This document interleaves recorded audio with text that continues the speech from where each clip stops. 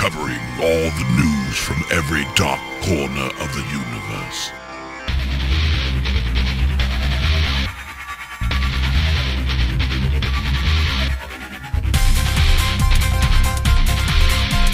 SliceofSciFi.com.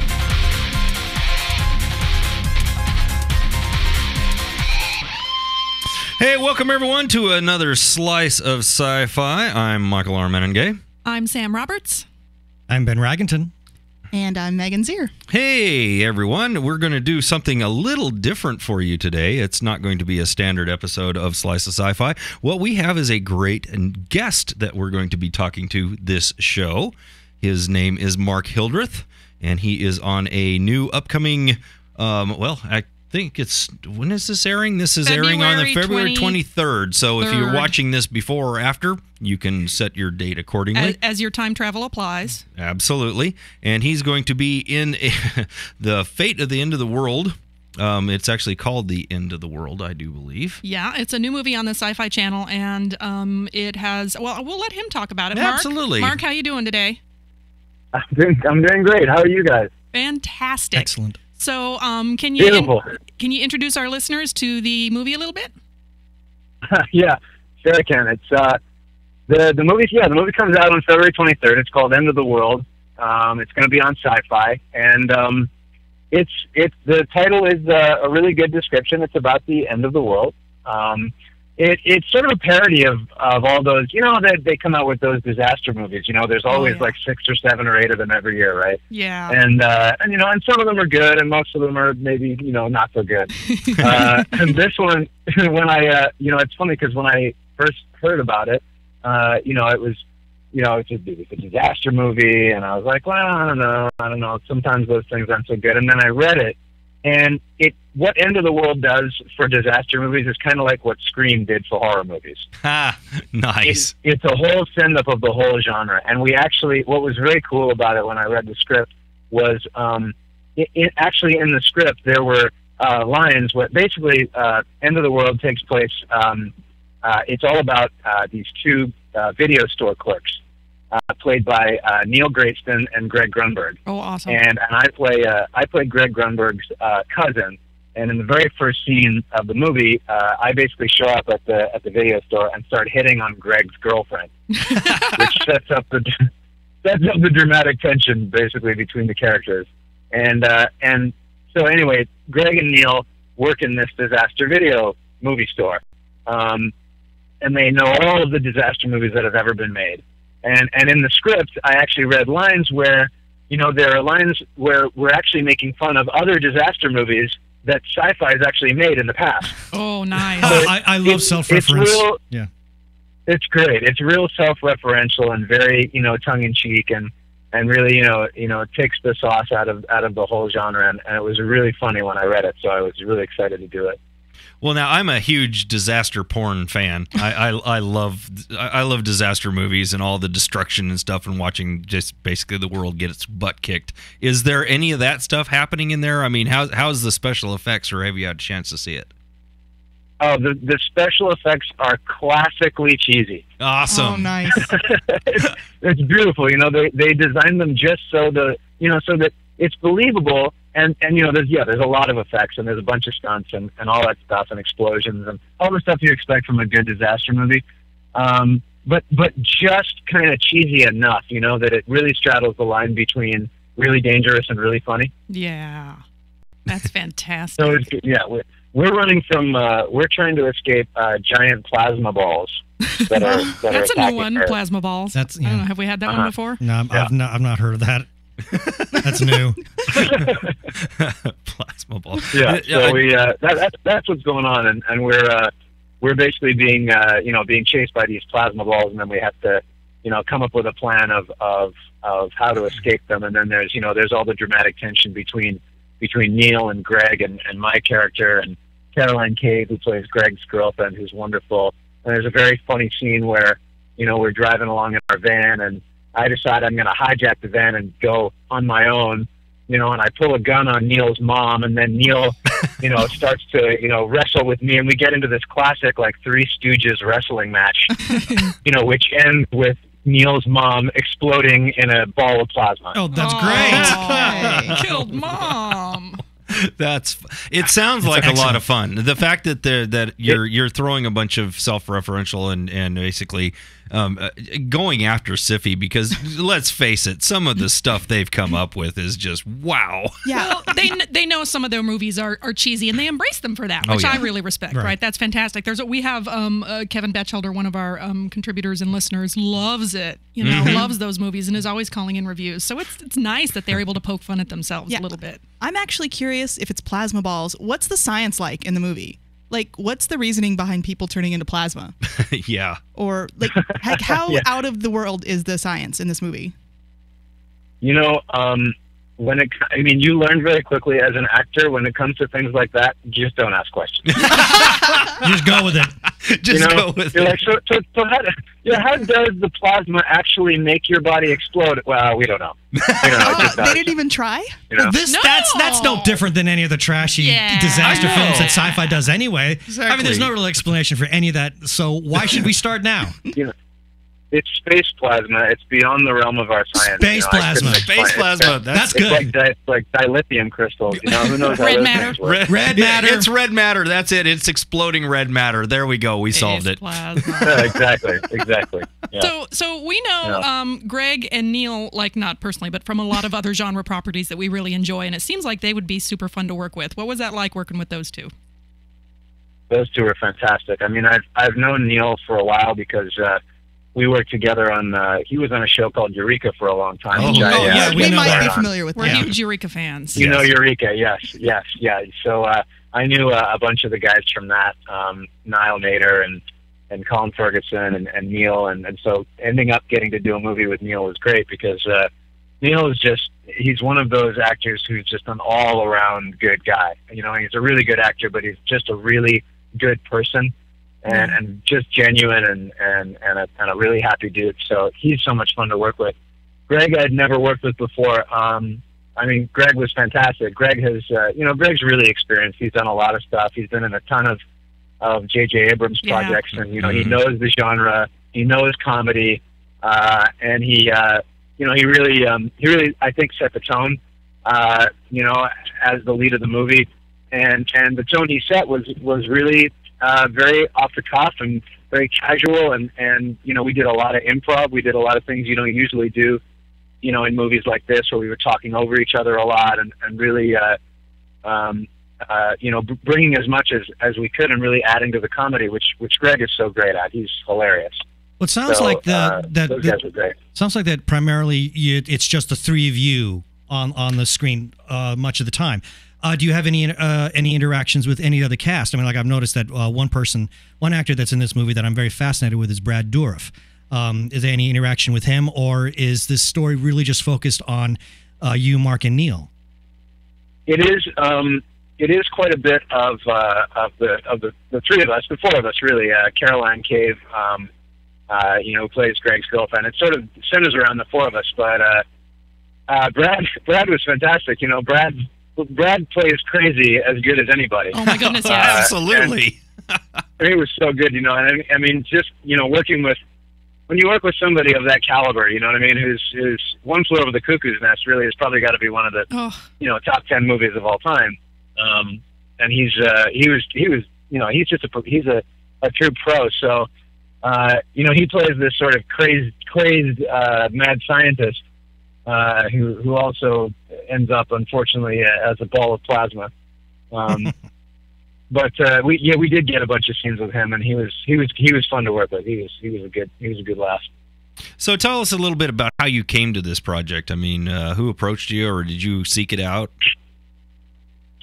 I was approached by Sci-Fi to play the role, and like I said, I didn't. I honestly didn't at first, just on first blush hearing of another disaster movie, I wasn't, I didn't exactly jump at it, but when I read the script, it really was different than anything else I'd read. It's sort of like horror, like they make 1 million horror films every year, and but you imagine reading that script for Scream and going like, wow, this is really different. It really is very smart and really, takes a really interesting perspective on the whole genre. And you know, I grew up watching, you know, Monty Python, so all of that kind of, you know, self-referential, sarcastic, you know, irony kind of stuff. I mean, I love that stuff. My family's all British, so that kind of humor is right up my alley. You know? Oh yeah. So can we veer into your resume a little bit, because you've worked on a ton of interesting things. Sure. I'm a bit of a fan of V. It had some up and down qualities, the latest version, but there was a lot of good stuff there. And your character I found very, very interesting. What was that experience like for you being on that show? Yeah, you know, V was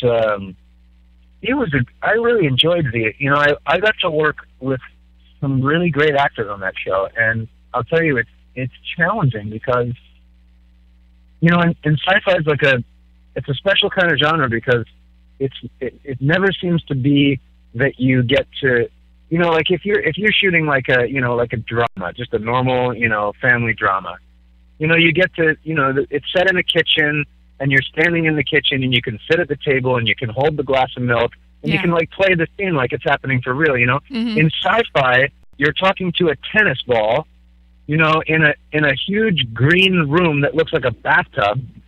And you have three actors, and really it's just you and a tennis ball and a table. Yeah, exactly. There's got to be, you know, and you have to somehow make this into a spaceship. It's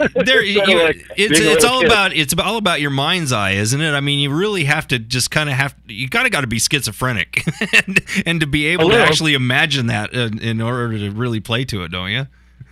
I think you have to be schizophrenic, or if you just never grew up. Yeah, that's a big that advantage. Helps. You know, it's it's like playing make believe. You know. Yeah, I always enjoyed with V how the aliens appeared human, but were just slightly off. And there was you guys did a really, really job with most of the aliens' character having the same kind of just slightly odd quality. Was that difficult to do? Did you have to mimic people who had already done that when you came on the show? Were you given specific direction on that? Or did it just happen?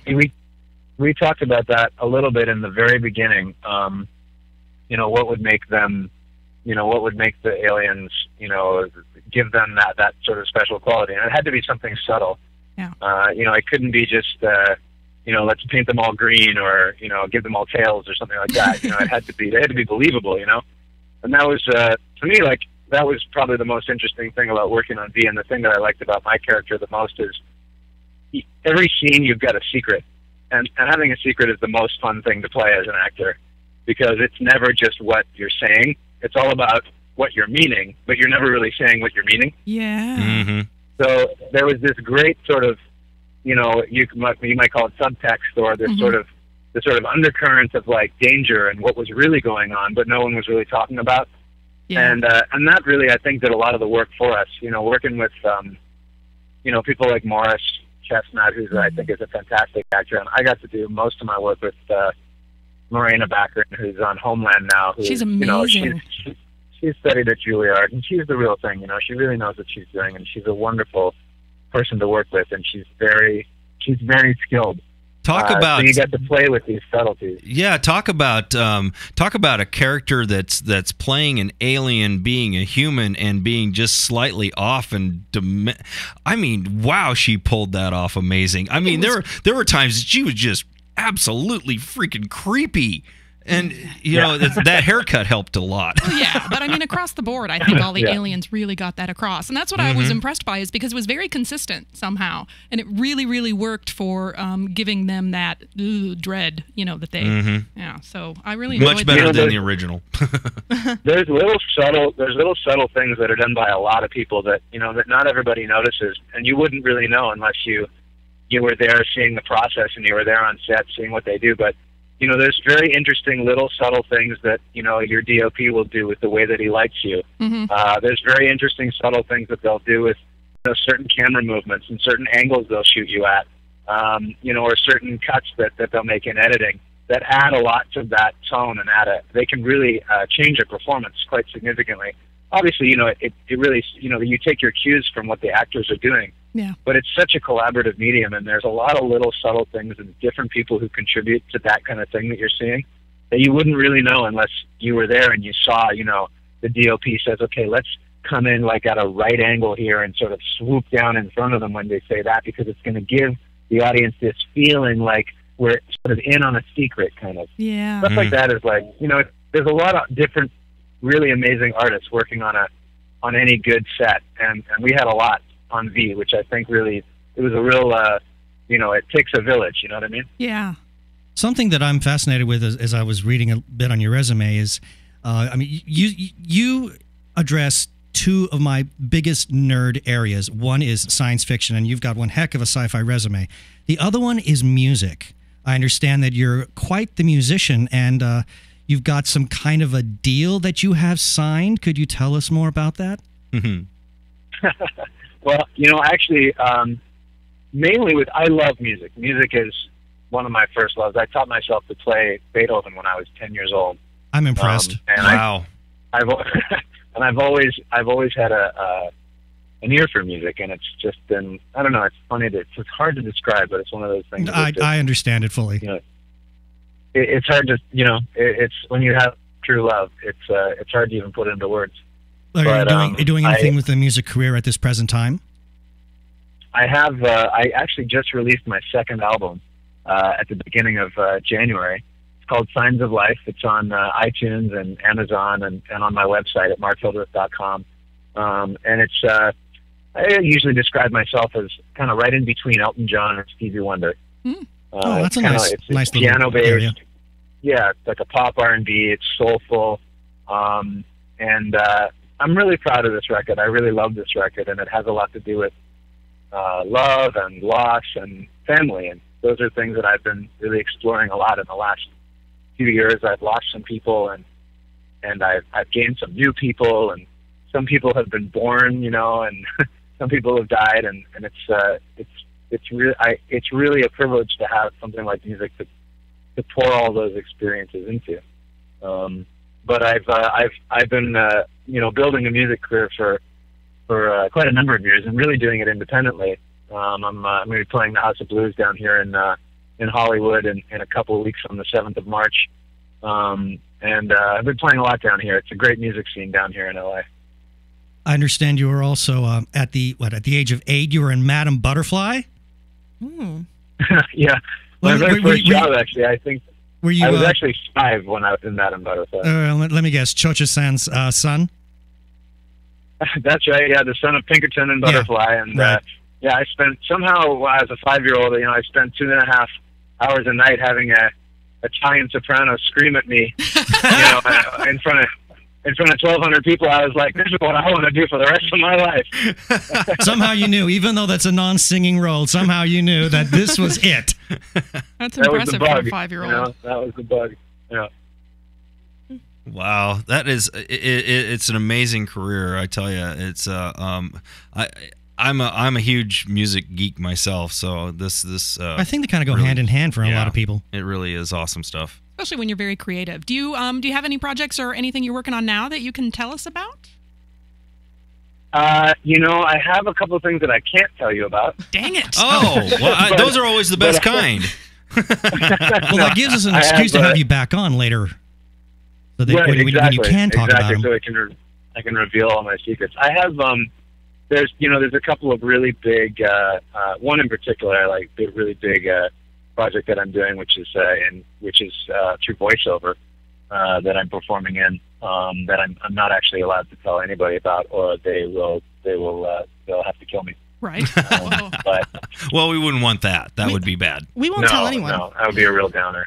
Yeah, but no, I've got I'm there's a lot of stuff going on with music, and aside from just just playing live, there's always some new music in the works, and a new album that's slowly emerging to be recorded at a future date. And I'm sort of between projects in terms of acting right now. There's a few different things going on that are on the table down here in LA. I guess the question I have is, do you have a working band that you're working with, or is this just you with the backing? It doesn't really have a mention of your band in here. I've been spending a lot of time here in LA, and I've just put together a new band that nobody's actually ever heard yet. So they're going to play with me for the first time on March 7th. Oh, wow! And Yeah, they're fantastic. I've got some of the best players in LA. As it turns out, I got very lucky to meet a couple of people who are very, very experienced and play with some amazing people. Billy Ray Cyrus and tour all over the world. With the Hanson Brothers and some really cool stuff. But I love to play solo also, and sometimes I'll just go into a venue and just take my piano and and play all by myself. That's one of my favorite things to do. There's something about just playing with the piano that's real pure, and I really enjoy it. But I'll start playing with a band down here in Hollywood pretty soon. Well, I have one question. Obviously, someone with your skill set, both as an actor and as a musician, I mean, it takes a lot of dedication to be able to hone each craft as it is and to make it successful.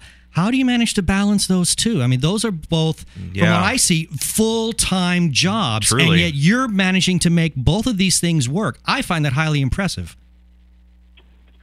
Well, thank you. And I don't really know. I mean, if you find someone who can tell you, please call me and let me know how to do it. Because I don't really know how to do that. But it's funny. I find myself sometimes, seemingly running out of time. Not having enough time and sort of going, God, there's not enough hours in the day. And then, and then I think of like the president, and I'm like, okay, there's other people who do a lot more than I do. Yeah, I have no room to complain. They get the same number of hours that I got. So really, I think it's the way you use your time, not so much the time you got. And I'm very lucky that I get the opportunity to do some things that I love. But at the same time, I got to say, I think when you do the things you love, opportunities seem to come up. So it's sort of a co-inspirational relationship in that way. Co-inspirational, I like that. I've never heard that. So I have I'm looking through your list here. So sorry for the pause there, but I saw a couple things. You once put on 20 pounds for a role. That's little pieces of information here that I've got. That's dedication to the craft. Absolutely. I love Shakespeare. That's dedication to ice cream and burgers. I'm saying putting it on is maybe not so hard. It's the getting it off. Yeah, losing that weight that you take on. That's right. I actually, it's funny because for me, it's actually the other way around. I'm one of those jerks that everybody loves to hate, but you're one of them. I happen to find it. I'm one of those people who really finds it hard to keep weight on. I seem to lose weight, but I expect that will change very soon because I know it's not like that for my dad. Yeah, I was like that when I was younger, and then in my mid-30s, it all changed. Yeah. So you're something to look forward to. And then I have this impending sense of doom. There you go. It's going to be like I put on 20 pounds for a role, and it's going to be like, yeah, so does everybody your age. Exactly. As I look at your website, you really are something of a Renaissance man. I mean, you love photography as well. Yeah, I saw that. And talking to people, people talking to each other is what you like to take pictures of. I found that fascinating. Tell us why. I don't. I hate. I never go. You go on vacation and you take those panoramic shots. Those beautiful sunsets and everything. I love those sometimes, but I just love looking at people. There's something about people, And whenever I don't mean to. Whenever I got a camera in my hand, and I always want to photograph the people, and especially when you see people communicating. I think there's something magical about the fact that we can communicate with each other. I guess it's why I'm an actor and an artist and a musician. I think. It probably allows you to see things. Can inspire each other. It probably allows you, being that you're an actor and a performer, it allows you to see things in people that maybe the rest of us we're just not aware of. It's really, I think, what really in its highest noble form is really what acting is a study of people, and the great actors, they have such a deep understanding of themselves and of people and how human beings work. It's a real humanitarian endeavor in its highest form, and I aspire to that. I aspire to be like those great performers who I think could probably hold their own with any philosopher or any humanitarian. They really have a real sense of how people work. Yeah, and I just love that. It inspires me to go in. I get that a lot. I get that. I'm a people watcher too. I love to just hang out in the mall and just kind of watch people do things. I mean, most people are. I mean, that's why the people of Walmart's such a popular site. That's a little different. Oh, well, I guess that's different. I don't know if that's a not really quite good the same thing. comparison. No, that's probably a bad Schadenfreude comparison. Way to right go there. from humanitarian, the pinnacle of what all actors want, to the worst people in in humanity. Well, thank you so We're much. so sorry. I'm here to bring you down. There you go. We're so sorry.